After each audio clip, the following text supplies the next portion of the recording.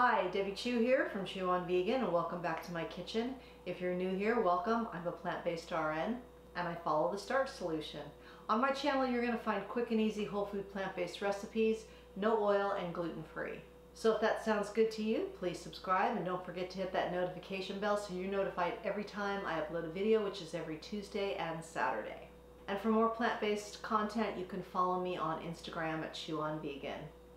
If you're new to this way of eating, or if you feel like you just need some more support, I started a Facebook group, and there you will find like-minded people, recipes, inspiration, and support. And if you're still not convinced that a plant-based diet is right for you, I created a quick little e-guide that explains the benefits of a plant-based diet. You can also sign up for my newsletter. It comes out every other month, and in my newsletter I tackle different subjects. Some are from a nursing perspective. You'll find tips, tricks, and recipes. I will leave a link to all these resources in the description box below. As I said in the intro, I will be showing you a recipe using some frozen and some fresh ingredients. I love to have my freezer full of frozen stir fries, all kinds of veggies, but sometimes I want to kick it up a notch and add some fresher ingredients to it. And that's what I want to show you today, how you can jazz up your frozen veggies. So let's get started. So I know I've shown you this stir-fry combo before, and I buy it at Costco. It's a really nice 5-pound bag, and I use it all the time, and great for quick weeknight dinners.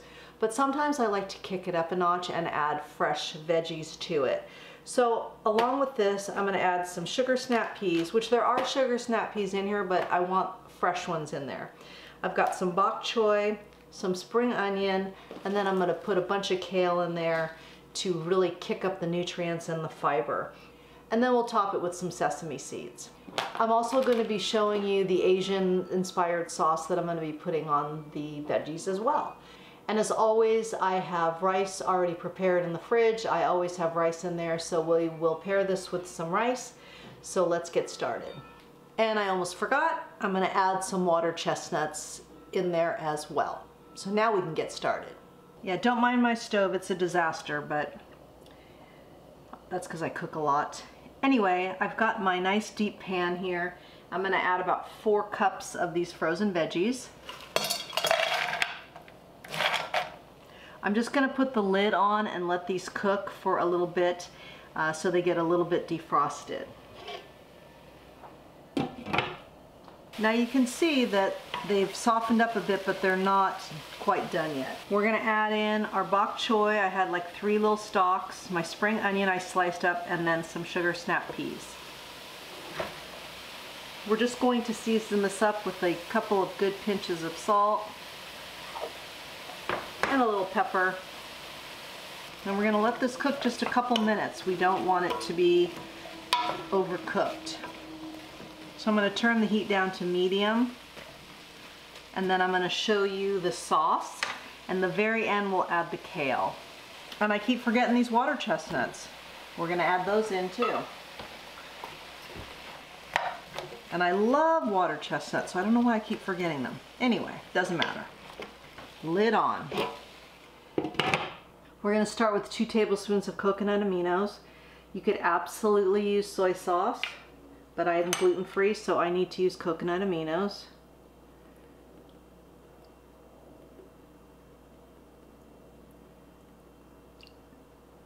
And then 2 tablespoons of rice wine vinegar, juice of half a lime. Then I'm using this garlic ginger stir fry. So we've got the garlic and ginger mixed together. So I'm going to use about 1/4 teaspoon of that. Tablespoon of maple syrup. We're going to add a little bit of water. And then we're just going to stir this all together. And then it's very important that you taste your sauces, your food, before you put them in, because you may need more this or that. I mean, more vinegar, more soy, or coconut aminos. I also added some peas too. The full recipe will be in the description box with full measurements and everything. All right, now we're going to put our sauce in here, and we're just going to let this cook in the sauce for a couple of minutes. And I'm going to add the kale. And this will totally cook down. So we're gonna say about 5 minutes.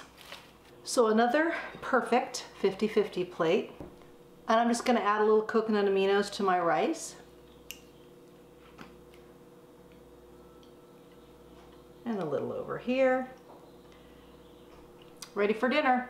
Let's give it a taste. So finished product, easy, fresh and frozen, very easy. The sauce is very easy, simple. You can be under 15 minutes if you've got your rice already cooked. So let's give it a taste here.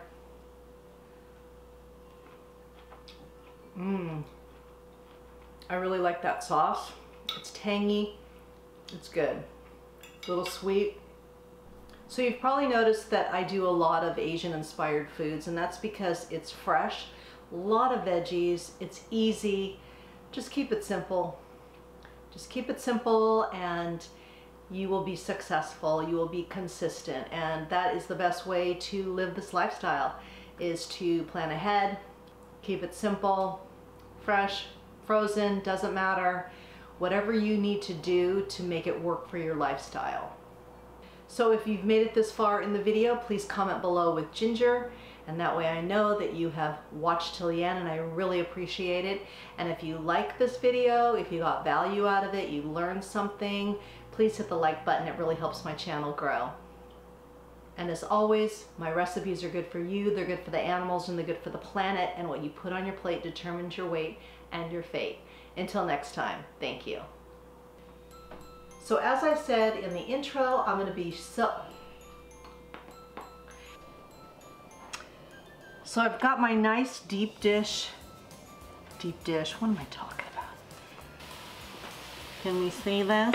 All right, now we're going to put our sauce in here. Oh, that was good.